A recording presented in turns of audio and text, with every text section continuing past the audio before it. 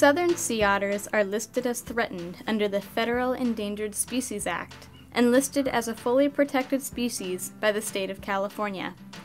Once numbering in the tens of thousands, sea otters in California were reduced to less than 50 individuals as a result of hunting during the fur trade. Since gaining protection in 1911, the California population has slowly increased and expanded its geographic range. However, times of stagnant or decreasing population numbers have been of great concern to researchers. This keystone species plays a critical role in maintaining healthy kelp forest ecosystems, and as a sentinel species, they are excellent indicators of nearshore marine ecosystem health.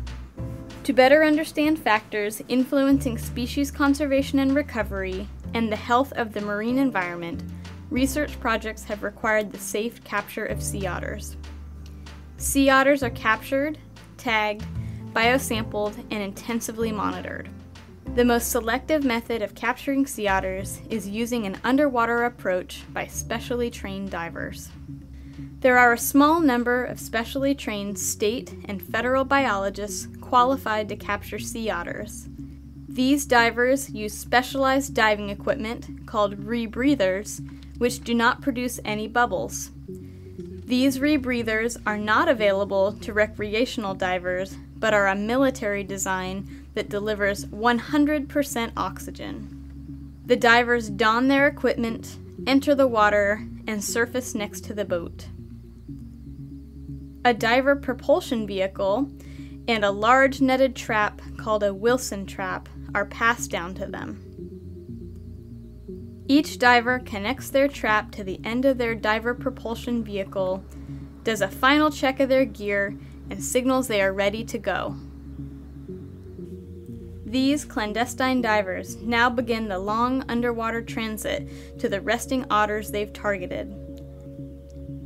During this transit, the lead diver skillfully navigates the diver propulsion vehicle and trap through the kelp forest while maintaining the compass heading to the targets. Biologists on shore and on the boat keep an eye on the resting otters and also watch for the lead diver's head to break through the surface for a head check. The lead diver has a small VHF radio in a pocket on their dive hood and can hear instructions from the shore and boat spotters.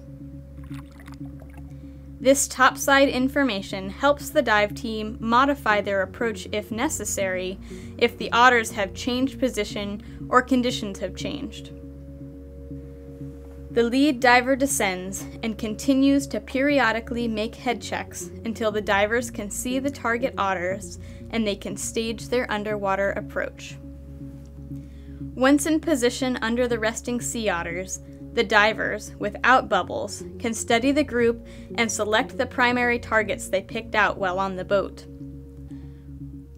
Once both divers have chosen their targets and have traps in position 6 to 8 feet below the unsuspecting otters, they coordinate their ascent to the surface.